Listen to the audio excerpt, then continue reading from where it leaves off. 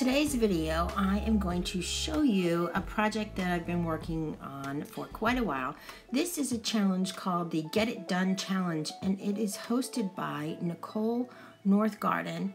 Nicole has a great DIY channel. She does a whole lot of thrifting, she does decor, she does a bunch of DIYs, and she does a bunch of trash to treasures.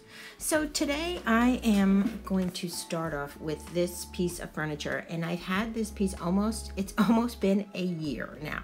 So when I heard Nicole's challenge, I definitely thought this is perfect for me. So I just want to thank Letty, my bestie.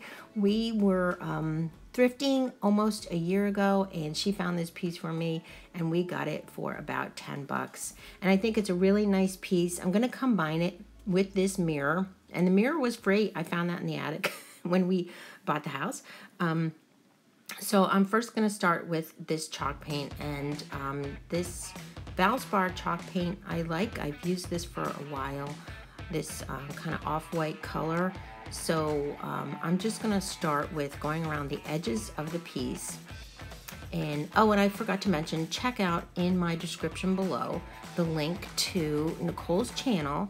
And just in case you don't know, if you click on the title of my video in the lower left corner, you will see, I think my title is the DIY chalk paint Get It Done Challenge. So if you just click on that, you will see my description of this project, and then also the link to Nicole's channel. So I went over with the white, I let that dry, and I started with that white because the mirror has a white. So when I distress, I'm gonna want a little bit of the white to show through. So check out also in my description below the link to this playlist.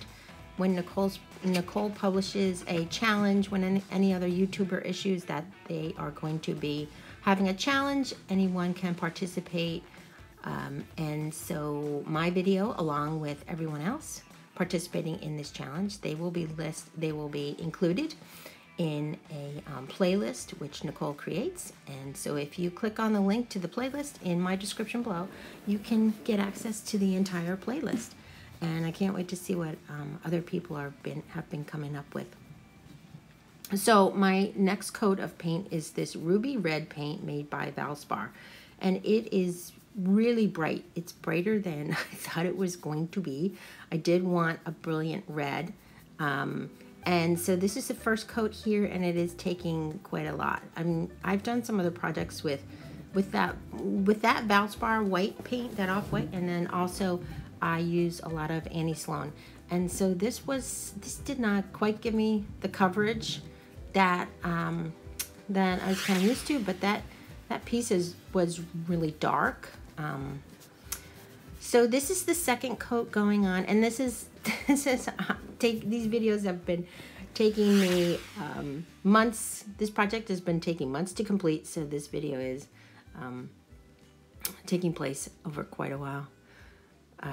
So here I'm just pointing out that I do try to clean all the edges to make sure that I paint like along the side and make sure it's really neat, just because when you open it up in a year or so, I just want to see that it's has a nice finish and not a DIY quality. And so I'm starting to distress, and I'm using a sandpaper 220. That's a little heavier grit than what I've been used to.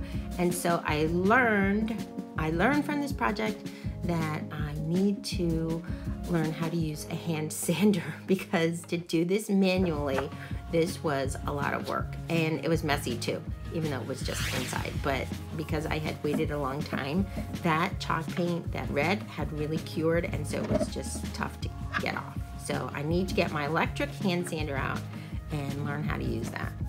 Okay, and so now I'm using antiquing wax, and this is really dark. It goes on like sort of thick hand lotion. That's the viscosity. It's pretty heavy. And oh, and this is a reminder, subscribe if you like this project, you want to share more ideas. I have more chalk painting projects coming up. I got lots of things in the works. I got a couple other DIY pieces I can't wait to refinish. So click the subscribe button, and if you click the little bell next to the subscribe button, you will get a notice from YouTube when I post new videos. So I'm now taking the that antiquing wax. Well, this is the top. I'm just showing that it goes on really dark, and then I just let it sit for probably about 20 minutes or so, and then I just removed it with a cloth.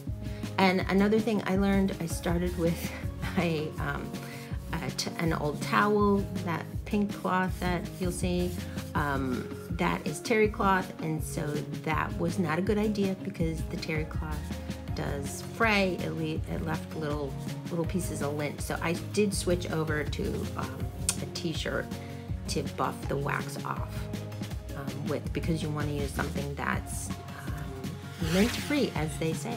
Yes, a lint-free rag. So not this terry cloth. I do not recommend that. So I removed the wax, and I wanted to make sure that the piece was darkened up because it was so bright. And so I did make sure to leave like some of the brighter areas. So I liked that a lot. I liked the way the wax came off in certain parts. And so I had a lot of variation in the color. It's brighter on the front of the drawers there, and then heavier on the back. And so I wanted that antiquing, that old world weathered look. And so yeah, I think that's a good finish. And then I also did this to the mirror, which I will show in a minute.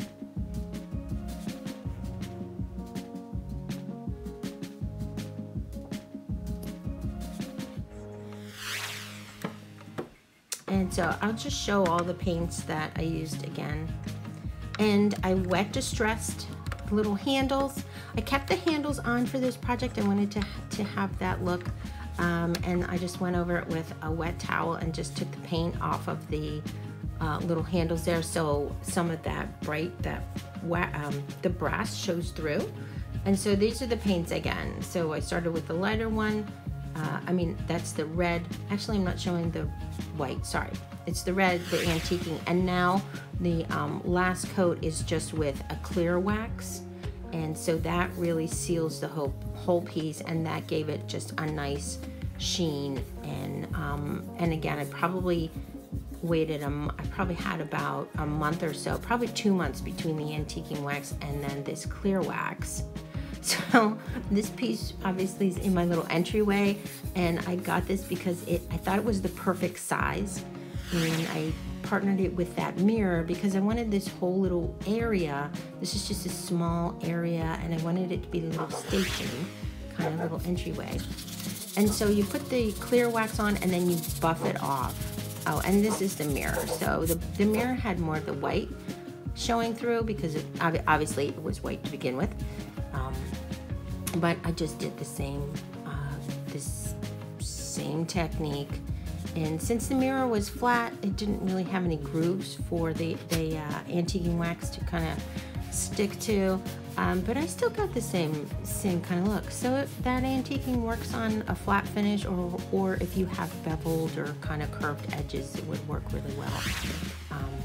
But yeah, I like this look. I think it gave it a nice, it matched the foyer piece.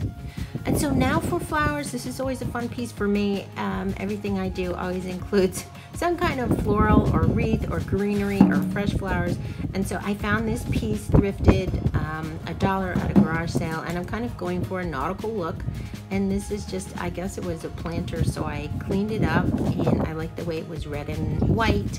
I think this will be nice to style this little area there, you know, for Christmas obviously, or for summertime, 4th of July. And I'm just gonna fill it with dried hydrangea. These were limelight hydrangea, and I'm gonna spray it with this floral, just floral spray. It's kind of a gold, and it just seals it. So make sure, so once it's covered, it doesn't change the color that much. It actually doesn't really look gold. It just looks more of a natural color, and it just seals it so that the petals don't keep falling off. and it makes the petals kind of shiny. So those on the left were completed, the one on the right was kind of the before. And so here's the final piece, and I really like the way it looks. I played around with styling it. It's just a small entryway piece. I like the way the mirror there matches, and I can decorate the mirror with a wreath, which will be great. And then I didn't quite have a lamp that's tall enough, so I just propped it up with a few books there, put a little driftwood. The flowers fit really nicely underneath. I think it's nice to have the flowers on the floor. That's an option in decorating, because they obviously wouldn't fit on the top. And then I also just put a little dish on the top there where you can just drop keys or whatever when people walk in the entryway there. And so I really appreciate Nicole issuing this challenge, because now I have a nice little station set up. This piece is complete. My kids no longer say, "Mom, what are you doing with that?" It looked half finished, because it was half finished for forever. So think about subscribing. And thanks, Nicole, for making me get this done. Thank you for watching, and I will see you in the next one. Bye-bye.